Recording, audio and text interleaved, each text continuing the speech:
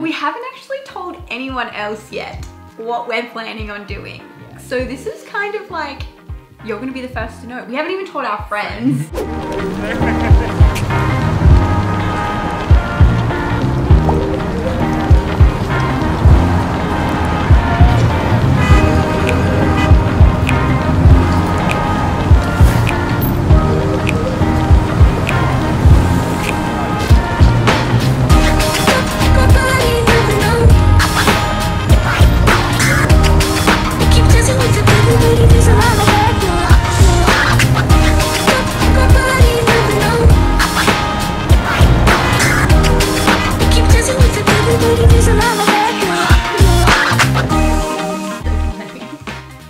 Thinking this is like reminiscent of the very first video we made back in the day. This is that exact same setup. Today we're starting our journey, traveling from Sydney to London overland. Hey guys, welcome back to our channel, and in case you have forgotten who we are, I'm Sally and this is Ed. Hey.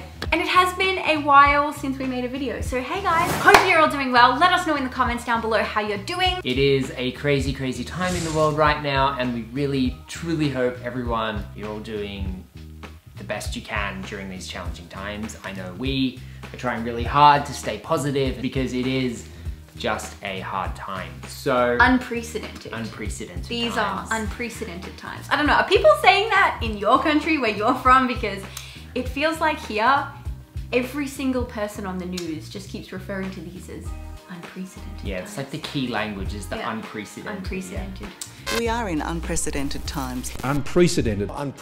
So like most of you guys, our travel plans for this year, and well really our plans for this year, have just completely fallen apart. To be honest, I feel like we're up to plan F, Z. really. Z. Yeah, like the latter side of the alphabet, because we had all these wonderful ideas, these great travel plans, and some really cool stuff we wanted to do, but unprecedented times, and so we've just taken a little bit of a break from the channel just to sit back, to reassess, to figure out what we want to do. We haven't actually told anyone else yet what we're planning on doing. Yeah. So this is kind of like, you're gonna be the first to know. We haven't even told our friends No, we haven't. what we're thinking of doing. We haven't even told our closest friends, so I'm really sorry guys, but this is how we're breaking the news to you. Huge announcement. Drum roll! What are we doing this year? We are going to buy a van, we're going to self-convert it, and then we're going to travel Australia.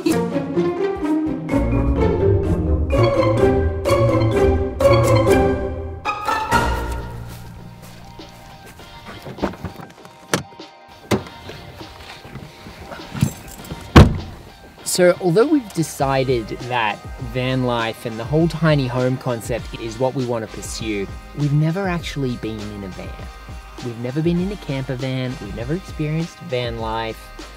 I don't know that much about it. So today we're actually going to go and check out a couple of professionally converted vans to kind of see what we're getting ourselves into, to check out the space, check out the layouts, the designs. Can I sleep in a bed? Like, I'm 6 foot, you know, how do I sleep in a van? You know, these are the key questions that at this stage we need to figure out.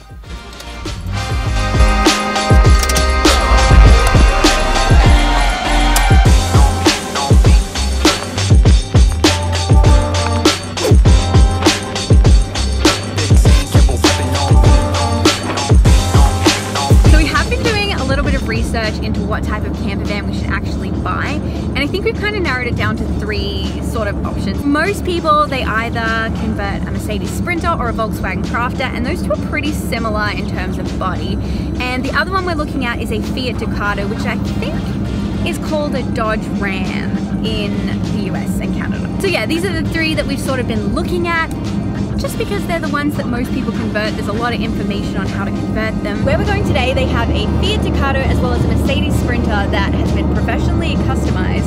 So we're gonna be able to go and get in both of them and kind of see which one we like. They both have slightly different dimensions. So the Fiat Ducato is actually quite a bit wider, but it's shorter.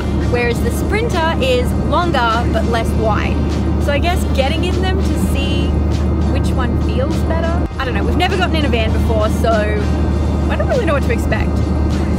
But yeah, that's what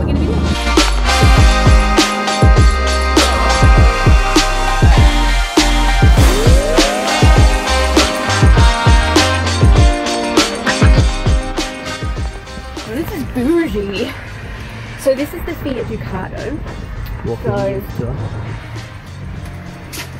There's not a whole lot of room in here, but what they have managed to do is fit a kitchen, a bathroom, a bed, and a dining area. So that's pretty good.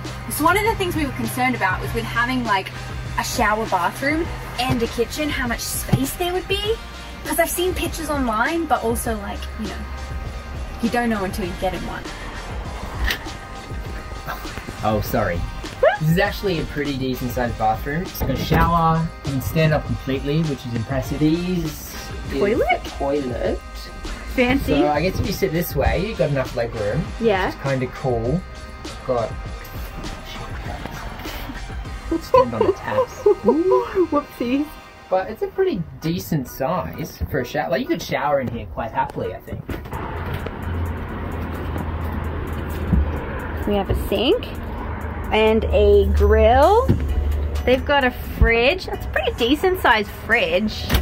Some storage and then like a seating area. So something I've really wanted to know with these vans is which way the bed is going to go. So the Fiat Ducato is a bit wider. So if I jump on this bed, is this going to be... Is it long enough? Enough space? Comfortably? You know, I think it is. Are you comfortable? Yeah, like I'm actually, like that's a full stretch. I'd be a bit concerned about this above my head, but you know, I think that's actually... It's okay? That's actually alright. I didn't think it would be wide enough, but it really is. That's awesome.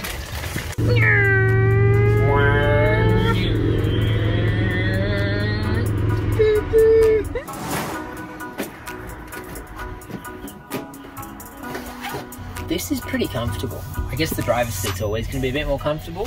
This is really interesting, these overhead cabinets. So come have a look. So this is all overhead storage we've got up here. What actually happens with these vans is during the night time, this table lifts off and sits in here and it becomes a bed. And you'd be sleeping lengthways. Can you fit? Is that comfy? Just. It's actually about the same size, the length of the bed. The bed is lengthways rather than widthways. You know, I think I prefer the Fiat. I'm in the bathroom right now and it is massive. I mean, this bathroom is basically, well, not the whole bathroom, but the shower is sort of almost the size of our shower at home. So, I mean, I don't feel like we need this much shower space. What's happened? Where are we? We thought we'd just get in one of the bigger motorhomes and holy, this is massive. This is literally a home on wheels. Full bed, plenty of storage. We've got full kitchen. A full kitchen. I love this. Is that a dishwasher?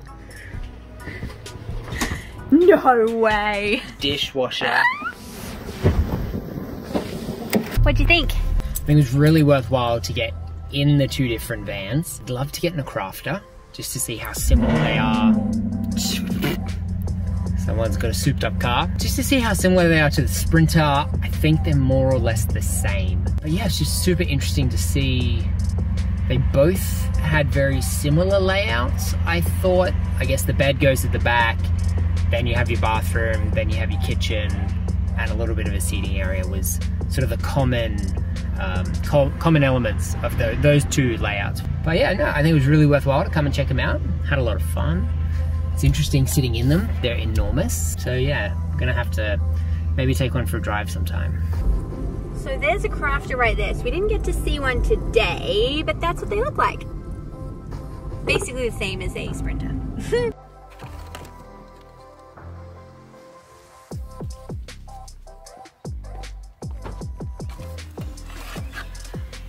There is just one minor hiccup that we need to sort out before we can take off and drive off into the sunset all around Australia. And I actually need to get my driver's license. Yes, I'm 28, I don't have my driver's license, and obviously we can't start driving around Australia until I have my driver's license, because that would be totally unfair to make Ed do all the driving. So over the next few months, I guess I'm gonna just be having some driving lessons and hopefully getting my driver's license. Wish me luck, guys.